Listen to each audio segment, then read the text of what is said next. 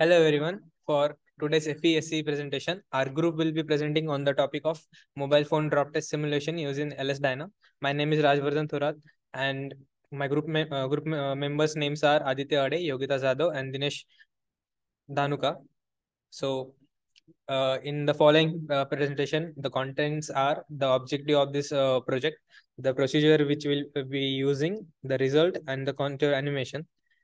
So the objectives of the presentation are to prepare for the drop test simulation of mobile phone on the floor by setting up the model, then to prove the initial velocity of the mobile so that it goes and hits the rigid floor at a certain velocity, to get the output, counter animation, and other plots upon the running the simulations. Then the procedure being importing the model. So first we are going to import the LS pre-post software, and then importing the file, the keyword for the file being .k file. Then we see that the model consists of a phone and floor parts which have already been meshed as shown in the image.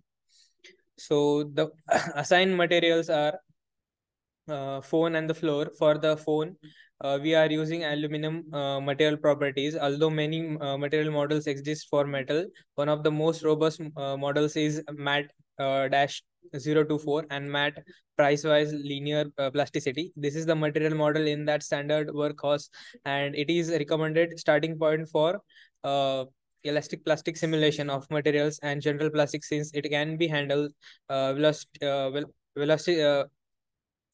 behavior and defining the material we are using. Matte dash 024 matte piecewise linear plasticity. This is the material type 24, which is an elastoplastic material with apsitory stress. So the material identification, a unique number and label not be exceeding 8 character must be specified. The full forms of the terms are given as below. We are using the LS DYNA software, and the inputs are given in the parameters which are we going to set are shown in the figure. So assigned sections are section define the section for properties for different elements. For shell elements, we are shell dash section dash shell, and for solid elements, we are using section dash solid. The mobile phone element and a part of the plate element are made of solid elements. So we are going to see the section dash solid. This is in the figure. We can input the data we just explained earlier. So here on my mate Aditya will be taking over. So the contact creations. So the mobile phone has been dropped onto the floor and the contact must be created between these parts, or else the mobile phone will simply pass through the floor. So we are going to use two-way contact definition. The two-way contacts, masters and slave, are reversed and contact check both ways. Contact algorithms are penalty based. So use of these numerical springs to prevent penetration of nodes of one surface into segments of the other transfers load between two parts.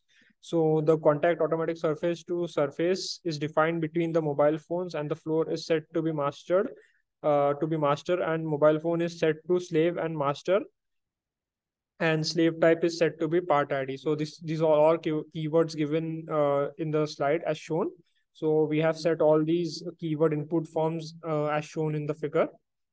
So the boundary conditions that we are going to use are the point constraint is used on floor to lock all the degree of freedom during the simulation, so that floor doesn't move during the impact of the mobile phone. So each degree of freedom is set to be 1. A value of 0 means no contact, and 1 means degree of freedom is locked. So we have set that degree of freedom to 1, so that the floor doesn't drop when the mobile phone drops on the floor. So the initial velocity. So the initial velocity is defined to the mobile phone with the value of 10 millimeters per second. So in negative z direction, which is towards the floor, as we have shown. So we have given all the keywords here as shown in the figure. So we have set these keyword input forms. So next, the control cards. So the control termination is defined at the time with simulation ends, or the end time of the simulation. and it is set to the 5 ms. So as shown in the figure, the control energy provides controls for the energy dissipation options. So these all are as set in the figure we have shown.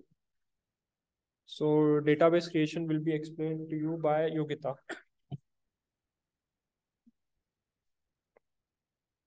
Database creation. Binary D3 plot is defined as the frequency at which the animation file is to be created and is set to 0.1 ms. Here, DT time frequency at which the time animation files should be printed. Model check. We perform model checking to find any errors or warnings present simulation model. Results. We save the LS DYNA keyword file in different folder and we go to the LS run manager and run the simulation by importing the LS DYNA keyword file. The simulation finishes successfully with the normal terminations. Then go to the message file and open the text editor to see the time taken to complete the simulation. Counter animation. We input the binary D3 plot keyword file and first we plot the counter animation for von Mises stress. For that, we go to the post-processing tab and click on the fringe component. Then we plot the von Mises stress under the stress tab. The mini von Mises stress is found to be at 0 gigapascal at element number 7243 and max von Mises stress is found to be at 0.0672 gigapascal at element 6278. We also plot the effective strain under the strain rate tab. The mean effective strain is found to be at 0 at element number 7243 and the max von Mises stress is found to be at 0.30316 at the element 622.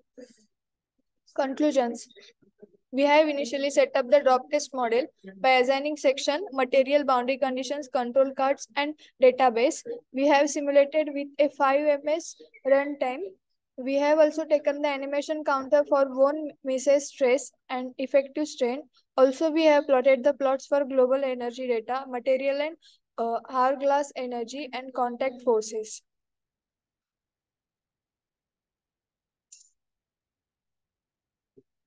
Stop केला मी.